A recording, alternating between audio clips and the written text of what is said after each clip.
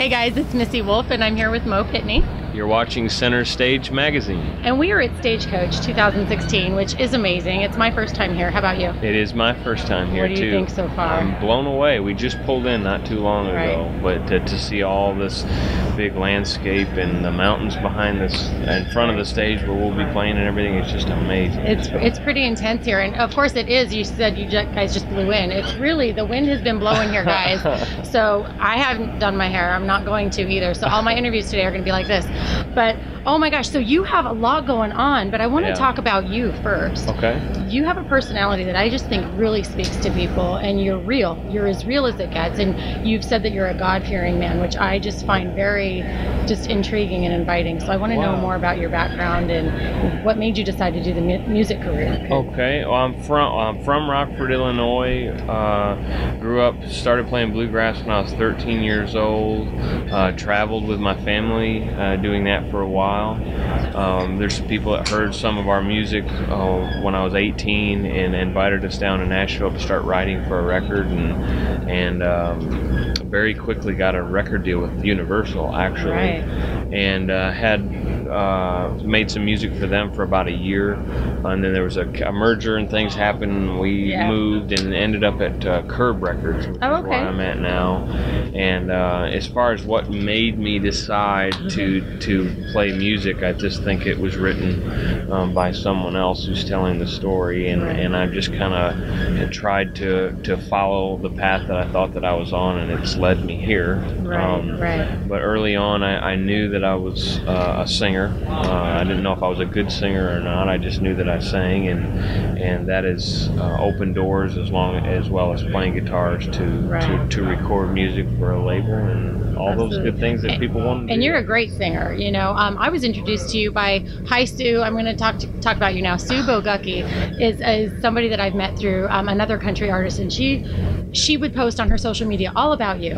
And she would stand in line for your show, and she would be like the first one there, and she was talking about how she ran into you at the buffet or some food place, you know, beforehand or whatever, and she really wanted to talk to you, but she was shy. Really? Yeah. And she just kept saying that you were just such a nice guy, and she suggested that I interview you. So when I found out you were going to be at Stagecoach, I was like, oh God, I have to do this. Okay. But you have an interesting thing that I read about Johnny Cash, where which album was it again? It was Live at San Quentin. It was the first album I ever played. I had a broken arm when I learned how to play guitar when I was 13. I actually punched a kid at church. That's a different story. But the cast went from my arm up here down to over my pinky and ring finger.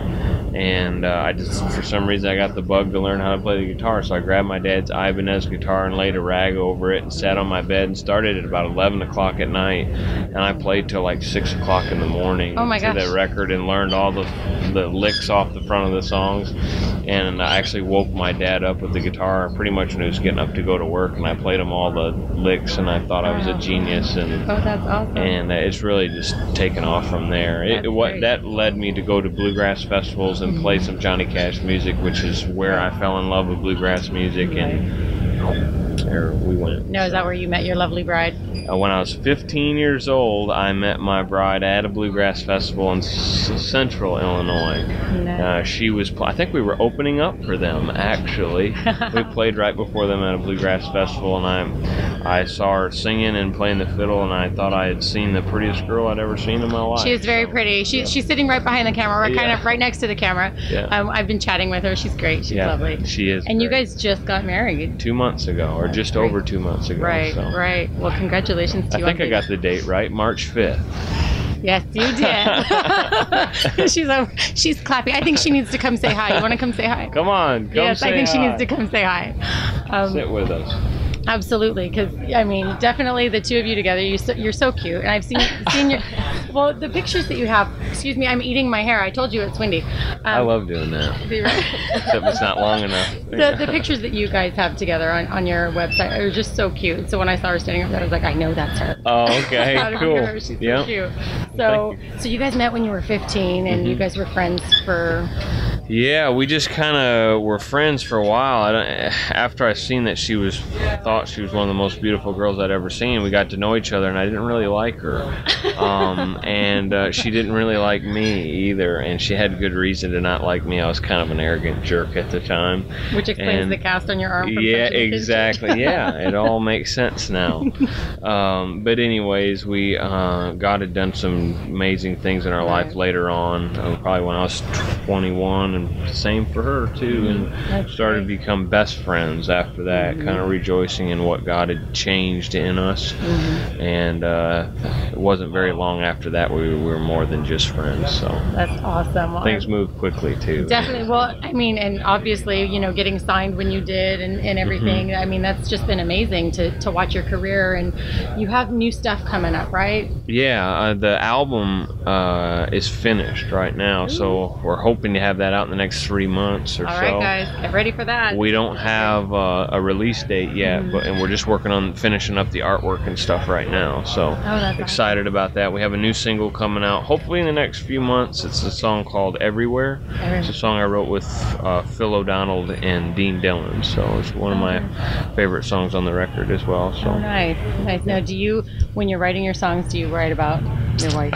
All my manager and everything has said all of his writing has changed ever since he got married. I wrote a lot of heartbreak, sad, depressing songs, and now I've got like 90% love songs now. Right? So. Love does amazing things for people. It does. It's the driving factor of the universe. It's love. You know what it is, and if everybody would just love a little bit more, I just think this place would be a lot happier.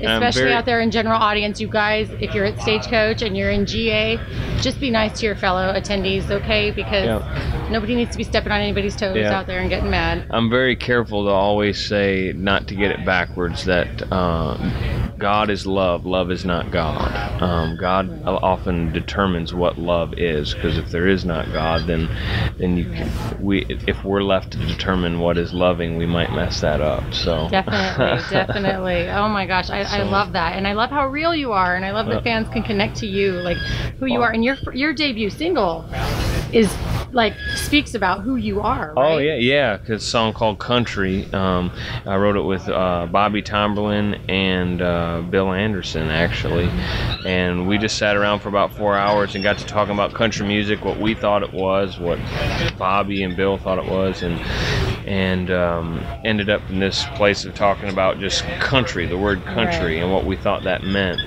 And after about 4 hours of talking about that, we ended up writing a song about it. And it's really just what we believe the word country is. We might not have it totally accurate, but we do from our standpoint, I guess. Right.